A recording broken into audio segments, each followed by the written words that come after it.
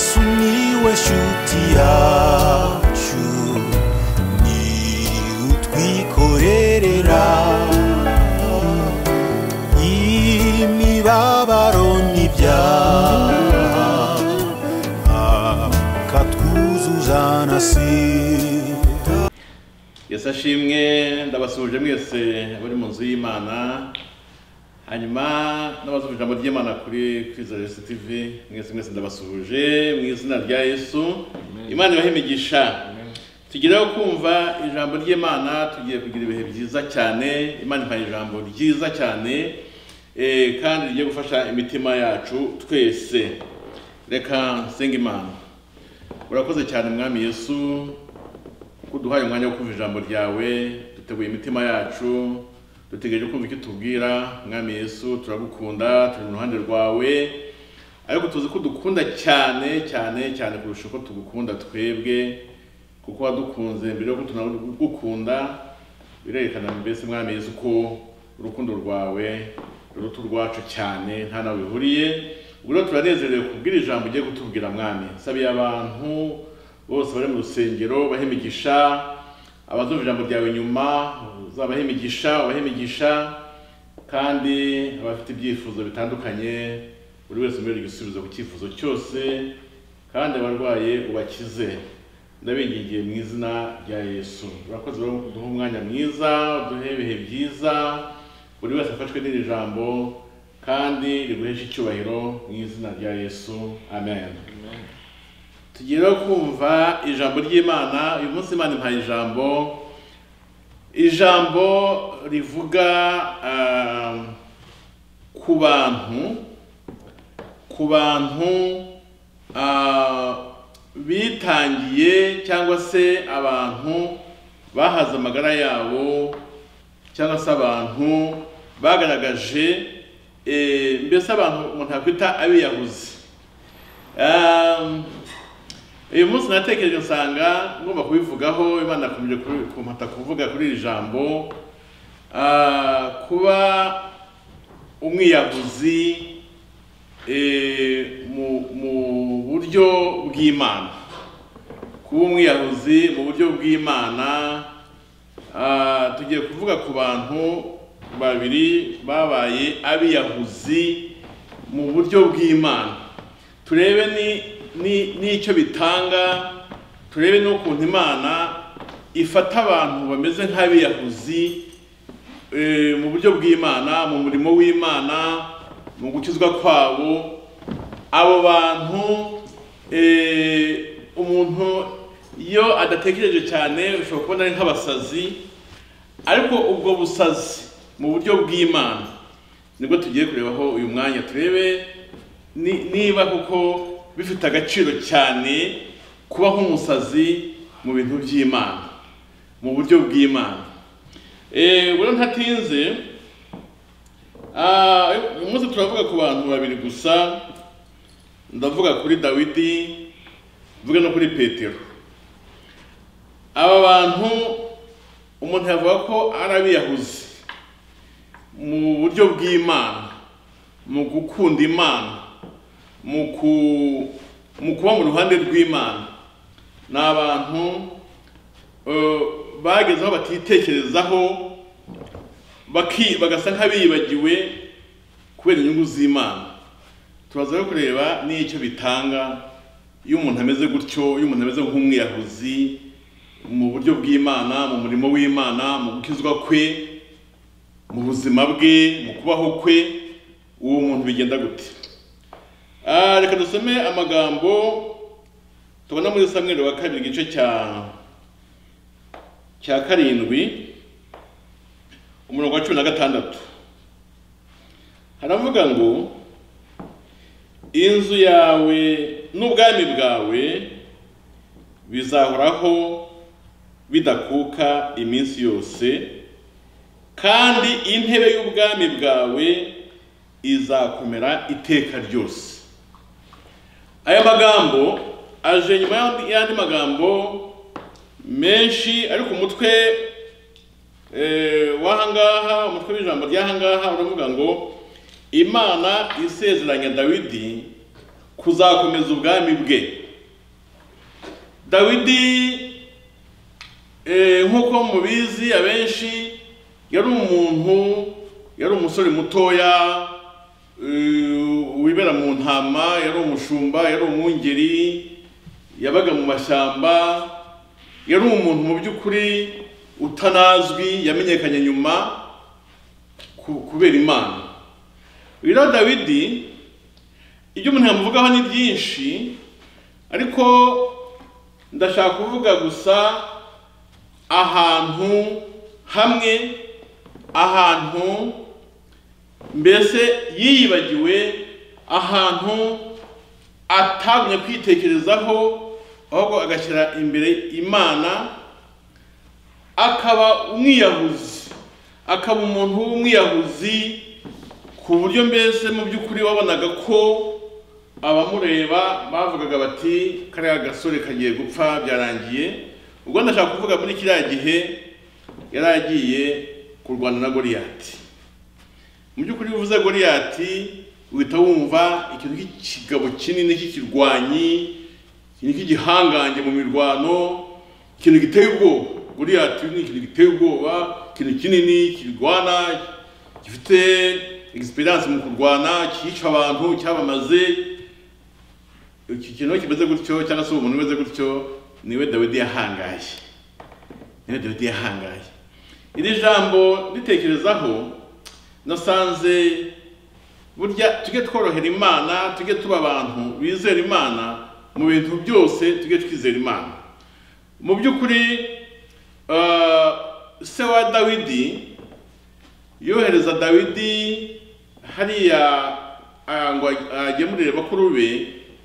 Ntabwo ntigeze ko se wa Dawidi yarazi ko ibintu byakomeye, yarazi ko abahungu be bari ku rugamba, ariko umunsi atuma Dawidi ntabwo ntigeze ko yari afite amakuru ahagije ko imirwano imeze nabi. Ubwo rero yohereje umuhungu we nk'uko bisanzwe, ati gemurira abakuru bawe bashyira ibyo kurya, hanyuma umenye n'amakuru uze kumbwira uko bimeze. Numva ko atazi amakuru, ntabwo arazi amakuru yabo uko bimeze. Dawidi aragenda mu gihe mu by'ukuri nta makuru ahagije se wa Dawidi afite, na Dawidi ubwe agenda azi ko ari ibintu bisanzwe ko bakuru bari mu mirwano, ko abashyiriye impamba cyangwa se abagemuriye. Agenda muri ubwo buryo, ariko agezeyo asanga ibintu byabaye ibindi. Mu by'ukuri n'ibyo kurya yajyanye ntabwo yabashije kubihereza abakuru be, kuko deje yahageze imirwano igiye gutangira, ibintu bibi byakomeye, biteguye impande zombi. Abafilisitiya biteguye, Abisirayeli bafite ubwoba, ariko nabo biteguye mu buryo bwabo.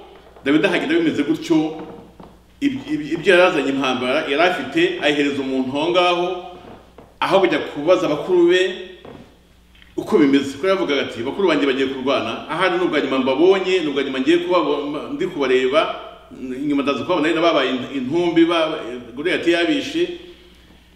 Dawidi yavugaga ati bakuru banjye ubu ndi kubabona ni bazima, ariko imirwano igiye gutangira, sinzi yenda mu minota ikurikiraho baraba bapfuye, mbone imirambo yabo, reka niho tujye kubasuhuza mbabaze n'amakuru mbese uko ibintu nibara mbavugisha ubwa nyuma.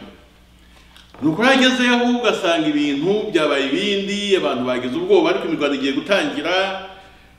Nuko Dawidi bamubwira amakuru nyine yuko ibintu bimeze, babwira ko hari umuntu witwa Goliyati w'igihangange umaze iminsi 40 atuka n'umwami, atuka n'Imana ya Isirayeli. Dawidi amakuru yose arayamenya, yose amenya ko Goliyati kuko ari igihangange, ko mbese yahungese ubwoko bw'Imana. Dawidi amakuru yose arayamenya. Ibyo abakuru b'ubwo bisa nk'ibigiye ku ruhande, ahubwo atangira gushaka kumenya ikibazo neza cy'imirwano, kuko yumvaga afite ishyaka ry'Imana, yumvaga ashaka ko haboneka insinzi ku Bisirayeli, yumvaga ashaka ko amaganya asanze aho ngaho yo gutinya Goliyati n'umwami ubwe yari guhinda umushyitsi, bose bahinze umushyitsi kubera Goliyati. Dawidi yumvaga ashaka ko ibyo bintu bimeze bityo bigira iherezo. Dawidi ntiyitaye ku bunini bwa Goliyati, Dawidi ntiyitaye ukuntu bavuze Goliyati, ukuntu bamutatse, bavuze bati ni igitangaza, ateye ubwoba. Dawidi bwe ntiyabitayeho, ahubwo ibyo byose bimubwiraga ari gutekereza ukuntu insinzi ishobora kuboneka kandi akumva yizeye mu Uwiteka, akumva yakora ibyo ashoboye byose kugira ngo ubwoko bw'Imana buve mu kibazo abasanganye. Dawidi ntiyita ku bunini bwa Goliyati, Dawidi ntiyita ku magambo akomeye bavuze Goliyati batateye ubwoba twese kuko tubona hanga hano umwami ubwe nibibazo byabaye ibibazo bikomeye hano. Ibyo ntiyabyitaho. Dawidi aravuga ati yengeye kurwana, yabwiye umwami ati ntimukomeze kuganya, ntimugire ubwoba, ngiye umugaragu wawe Dawidi ngiye kurwana na Goliyati. Yewe Dawidi ngiye kurwana na Goliyati. Aya ni amagambo akomeye cyane yerekana umuntu mu gukunda Imana, mu kwizera Imana, umuntu ahinduka nko mbese no guharamagara cyangwa se no kumwiyahuzi, kambyite gutyo, nubwo yenda bitavugitse neza cyane, ariko kumwiyahuzi, kumva nta rutangira, nta gitangira kihari mu gukora icyo ugomba gukora kugira ngo uheshe Imana ikuzo, uheshe Imana icyubahiro. Ibyo bintu bimeze bityo byaranze umutima wa Dawidi. Dawidi ati ngewe ngiye kurwana na Goliyati, ngewe ndagiye, ibyo by'ubwoba mufite mu bireke nimugere kubivuga, ngewe ndagiye. Dawidi mu by'ukuri Dawidi uko yagiye, umuntu yavuga ko yagiye yizeye Imana kandi koko nibyo, ariko mu buryo ubirebye mu buryo busanzwe wasanga Dawidi yaragiye avuga ati uko byagenda kose napfa nakira ariko ndagiye. Ntabwo ushobora kwemera ko haba hari umuntu wakomeza gutuka ubwoko bw'Imana, agatuka n'Imana y'Abisirayeli. Imana yari yitegereje Dawidi,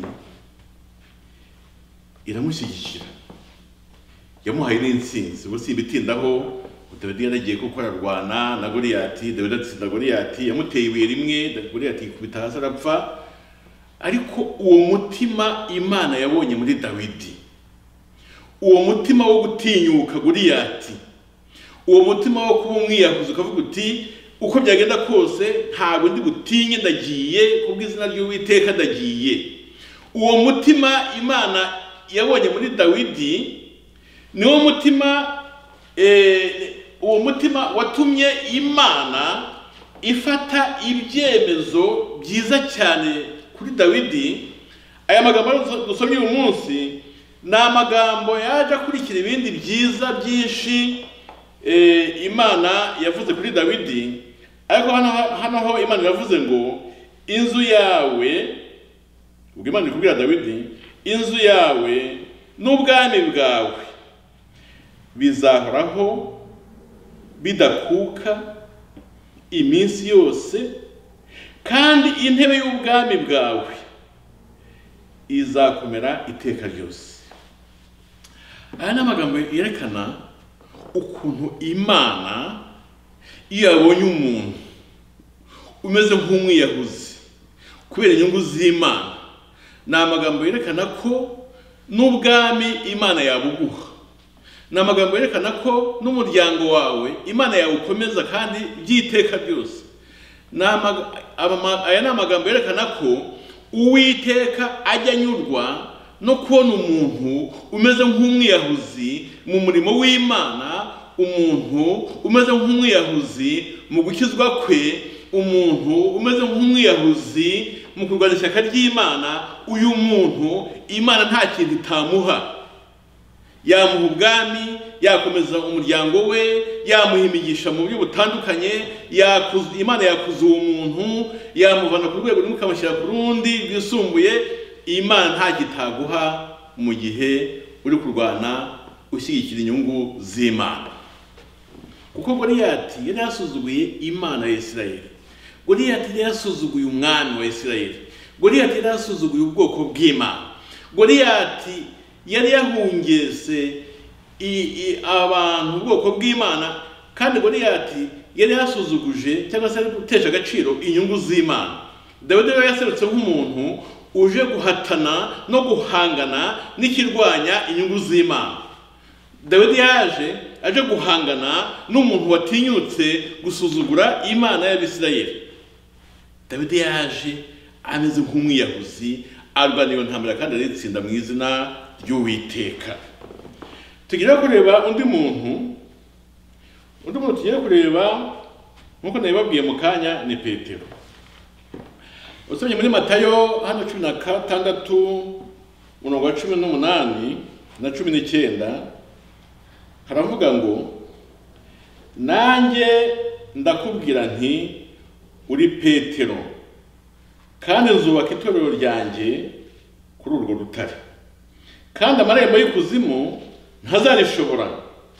Nzaguha imfunguzo z'ubwami bwo mu ijuru kandi icyo uzahambira mu isi kizaba gihambiriwe mu ijuru n'icyo uzahambura mu isi kizaba gihambuwe mu ijuru. Mwumva uwo muntu umeze gutyo. Yesu ati kuri we niho ngiye kubaka itorero ryanjye kandi icyo uzahambira mu isi kizaba gihambiriwe no mu ijuru kandi icyo uzahambura mu isi kizaba gihambuwe no mu ijuru. Urumva Imana imuhaye ubutware, Imana imuhaye ubuyobozi, Imana imuhaye ubutegetsi, Imana ivuze ko kuri Petero niho hagiye kubakwa itorero rya Kristo kandi Imana itanga autorite, itanga ubushobozi, itanga mbese ubushobozi buhambaye bw'uko Petero icyo azahambira mu isi agihambire kandi akiri mu isi no mu ijuru kizahita gihambirwa. Kandi yahambura ikintu akiri hano mu isi kigahamburwa no mu ijuru. Urumva no kuvuga ngo Petero afite ubutware bukomeye kuko ibyo yakoraga mu isi mu ijuru byahitaga byemerwa. Mwumva uwo muntu umeze gutyo. Petero ni muntu ki? Petero ni umuntu yavugaho ibintu byinshi ariko ndashaka kuvuga ku kintu kimwe ahanini igihe natekerejeho nkumva Imana impata kukivugaho. Mutekereze igihe bari baje gufata Yesu, abasirikari baje, abatambyi baje, abantu baje, mbese baje gufata Yesu. Petero niwe muntu kandi yadavuze imbere hose yarabwiye Yesu ati no mu rupfu ati mbese ati nzaba mu ruhande rwawe no gupfa napfa. Petero yabivuze imbere hose ati no gupfa napfa, imirwano yabirimo bakurwanya mwami Yesu, naba mpari narwana niyo napfa rwose. Urumva yabivugaga mu by'ukuri kuko binamurimo, kuko ikibyerekana uko abantu baje, abasirikare bakaza n'amacumu n'inkota, haje igitero gikomeye n'abatambyi baje baherekeje abasirikare nyine ubwo baje gufata Yesu. Petero yabaye umuntu umwe rukumbi tuzi wafashe inkota aragenda agiye gutema umwe muri abo baza kubera igihunga hari, ariko urumva byose yari yemeje aca ugutwi. Mu by'ukuri ntabwo menya ko yashaka gutema ugutwi, nuko yahushije ntegeza ko yashaka gutema ijosi. Ariko se Petero bari gutema ijosi ry'uriya muntu agatema n'ijosi ry'undi yenda ukurikiyeho nawe je ahuruye, agatema n'irya gatatu, agatema amajosi 5, agatema amajosi 10. Bari abantu kuba bari benshi, Petero yari kubabasha te n'iriya nkota imwe nawe ubwe uri guhangana nabo bantu baje bangana bwatyo kandi bafite ibikoresho b'abasirikare. Hariya n'ubwiyahuzi. Hariya hantu Petero yerekanye ko ari umwiyahuzi kubera ishyaka afitiye Yesu, kubera urukundo akunda Yesu, kubera ukuntu yumvamo Yesu, kubera ukuntu Petero yumvaga Yesu. Nta ukwiye kumusuzugura, nta n'ukwiye kumutinyuka ngo mufate, nta muntu ukwiye gutinyuka rwose gukora ikintu kibi kuri Yesu. Petero yabaye umuntu umwe muri abo bose wavuze ati genda yirwana tu, afata inkota atema uwo nguwo bigenda nk'uko bivuze aca ugutwi. Ariko mu by'ukuri utekereje wavuga uti ese Petero yabonaga ariko bari abantu ari bubica akabarangiza. Icyambere ntabwo tubona wari ufite inkota mu bigishwa ba Yesu, ntabe turi mu kubona hano, kandi wari uhari nta wundi wayifashe. Ariko Petero avuga ati ngewe ndayifashe kandi arwana uko mbaya kwambaye. Mbese kuba umwiyahuzi mu bintu by'Imana, kuba umwiyahuzi mu ishyaka ry'Imana, kuba umwiyahuzi mu ruhande rw'Imana, kuba umwiyahuzi mu murimo w'Imana, kuba umwiyahuzi mu gukizwa kwawe. Nta bantu benshi bakijijwe mu buryo bw'ubwiyahuzi, mu by'ukuri badafite impamvu zifatika zibashyigikira mu gukizwa kwabo warebesha amaso ngo uzibone. Hari abantu bameze nk'abiyahuzi mu murimo w'Imana, bakora umurimo w'Imana mu by'ukuri ubona nta shyigikira gihari, nta gushyigikirwa kundi bafite, nta mpamvu zifatika zihari zibashyigikiye mu murimo w'Imana, ukabona n'abiyahuzi barakora umurimo w'Imana nkaho nta n'ikibazo gihari kandi bihari byinshi bidakomeye. Kuba umwiyahuzi mu ishyaka ry'Imana, kuba umwiyahuzi mu gukizwa kwawe ukavuga uti nzakizwa nubwo ntashyigikirwa mu buryo ubu n'ubu, ariko nzakomeza nkizwe, nongere nkizwe, nkomeze nkizwe, mbese mbakaramata na Yesu.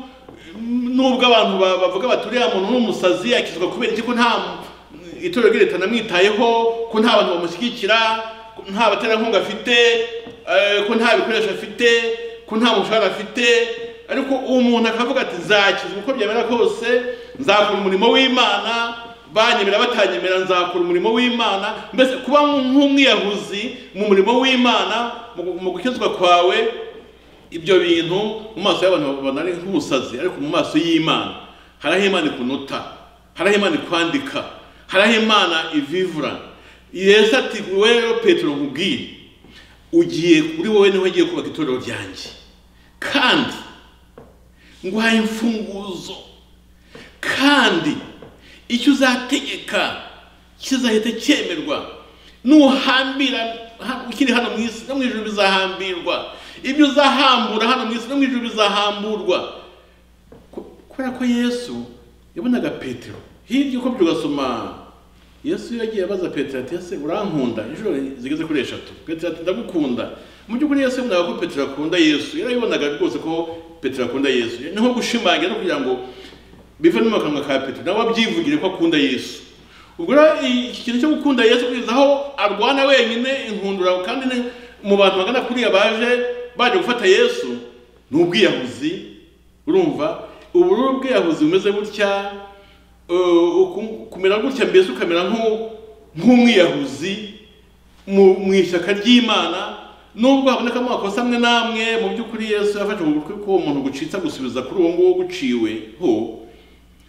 Urumva nyine ntabwo umuntu avuga ko Petero yenda yabikoze neza, ariko iryo shyaka rimeze gutyo nubwo rishobora kuboneka amakosa amwe namwe, iryo shyaka Imana iriha agaciro. Kuko impamvu mvuga ko Imana ibiha agaciro, nubwo yashyujeho ku gutwi kuri uwo muntu kwari kuvuyeho, ariko ntabwo byabujije ko Yesu akomeza gushimangira ko kuri Petero itorero rye rigomba kubakwa. Mu yandi magambo, hari amakosa dushobora gukora mu mihamagaro yacu, hari amakosa ashobora kuboneka mu bwiyahuzi bwacu mu murimo w'Imana, hari amakosa ashobora kuboneka no gukizwa kwacu, hari amakosa abantu batubonaho birashoboka, hari n'amakosa rwose Imana ishobora kutubonaho, ariko muri ubwo bwiyahuzi nubwo harimo amakosa yenda amwe namwe yakorwa, ntabwo bibuza gahunda y'Imana yo kukuzamurika kugira umwami nk'uko Dawidi yabaye umwami, cyangwa ikakuzamurika kugira umukuru w'itorero. Nubwo watemye ugutwi utabyemerewe, ariko iryo shyaka rimeze gutyo ry'ubwiyahuzi Imana yibyaza umusaruro kandi bikagira akamaro ku bantu bameze batyo. Uyu munsi ndagira ngo ushishikarize abantu, ntabwo vuze ngo mutema amatwi y'abantu, sibyo mvuze, nta nubwo bavuze ngo mwiyahure, oya sibyo mvuze, ariko ikintu cy'ishyaka wumva kibyigana muri wowe kubw'inyungu z'Imana ugikomeze. Ikintu cy'ishyaka wumva ufite mu gukizwa kwawe nubwo udashyigikiwe ugikomeze. Ikintu ufite muri wowe cyo gukora umurimo w'Imana nubwo utemerwa nubwo udashyigikiwe, icyo kintu cy'ishyaka rimeze ugikomeze. Byanze bikunze Imana izakibyaza umusaruro kandi kizakuzamura mu ntera mu izina rya Yesu. Tugiye gusenga Imana. Mwami Yesu warakoze cyane guha ubwami Dawidi. Mwami Yesu warakoze cyane kuvuga ngo kuri wowe Petero niho giye kubaka itorero ryanjye. Impamvu zabiguteye ni uzizi, ariko turi mu kubona ko dushingiye ku ijambo ryawe aba bantu bagiye bagira ishyaka ryo gushyigikira inyungu zawe kandi barabihembewe. Sabe ubwoko bwawe rero bari kumva ijambo ryawe n'abazabyumva nyuma, kugira ngo buri wese agire ishyaka mu nyungu zawe, buri wese ahirimbanire kugira ngo inyungu z'Imana ziboneke, kandi tuzi ko ibyo ngibyo bitazabipfa gusa, ahubwo bazabihemberwa mu izina rya Yesu niho byambaje. Amen. Imana ibahimigisha mu izina rya Yesu. Amen.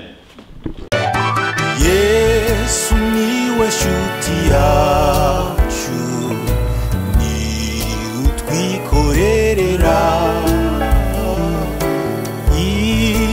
imibabaro n'ibyaha akatwuzuza na sida